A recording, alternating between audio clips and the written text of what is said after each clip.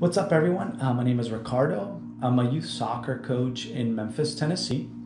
And I wanted to give a quick intro to the channel and answer the question, what is coach life? So there are four main reasons why I wanted to start this channel and this series of videos and see where it evolves from here. So number one is the passion of the game. Obviously, I love the game. I've been around it my entire life.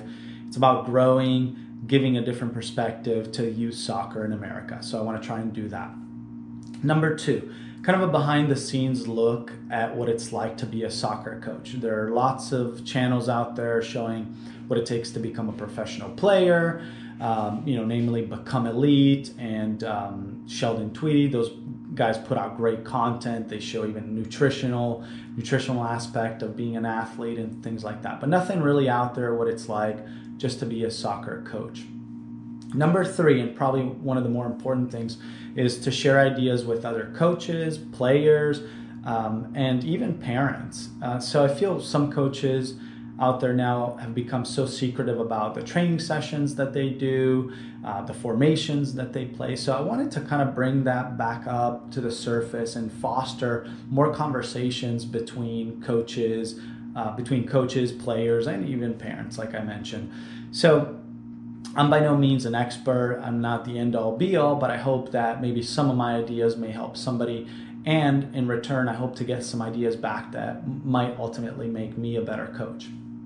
Number four is exposure to players. So there are lots of players out there who don't have the means to get exposed. So by putting these channels or these videos out to the channel, I'm hoping to hopefully somebody watches these and says, hey, gives one of the players an opportunity to play at a higher level. So those are main reasons. I hope you enjoy the videos. Take care.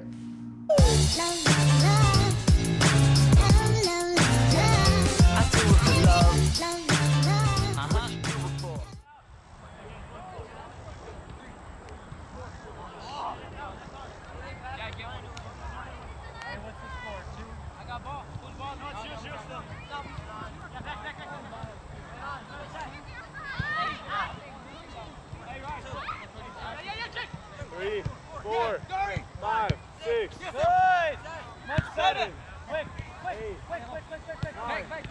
Oh!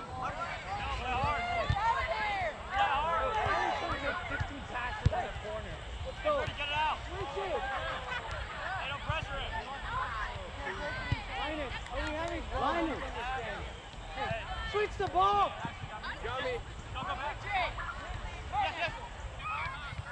Let's go 2 on the outside because this ain't working. Hey,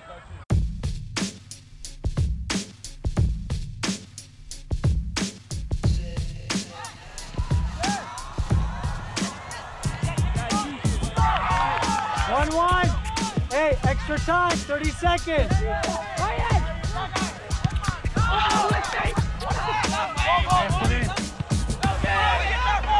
No, it was red. No, it was red. It was red. All right, golden goal. Red stays on. Hey, tip it over.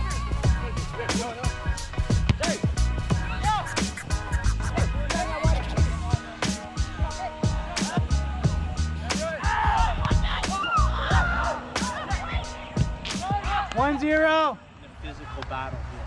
Let's try and play around them. Be smart about how we play. Cool? Hey, the rest, go out, have fun, work for each other, please. Make it a game ball from you guys. All right, let's go. Come on, boys. Come on, boys. Let's go. Let's go. Sound good, man. Okay. Legends on 3. 1, 2, 3, Legends! On God, though.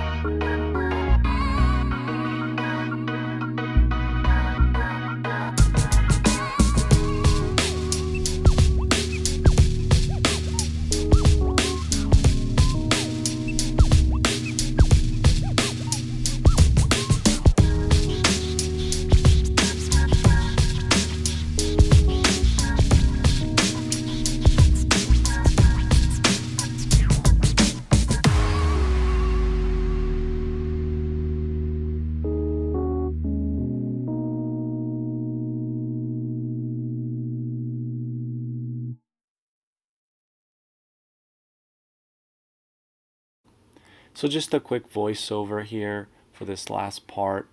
There were a couple of goals that were missed off camera. The score is currently 3-2 for us in the second half. We scored with about 15 minutes left, and then this happens with about 2 minutes left in the game. 4-0 up and have them put their heads down, rather than be 2-0 and then 2-1, and then now, hey, now we're struggling to defend because they're coming in with, 15 shots. So, okay, I'm gonna turn it over to you guys now. Anyway, I got scored, right? And that's one positive. I had some key passes and some scenarios.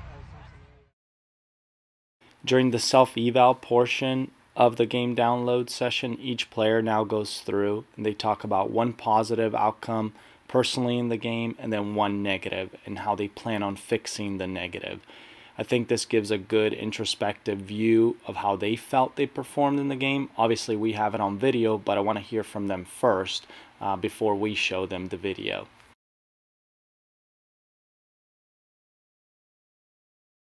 One of the things that we failed to do during the game was defending from set pieces. 2 of the goals they scored on us came from, one a free kick outside of the box, and then the other one came from across right around the corner flag. So I have set up 4 guys putting balls into the box, 1 in each corner and 2 outside of the box. So it's up to the defenders to mark zonally or man-to-man, find the runs and pick up the runs, and then get the ball out as quickly as effectively as possible. So I tend to tailor my training sessions based on the previous game's performance and what exactly we need to work on. So I'll let this roll for a couple of minutes and then we move into a conditioned game towards the end.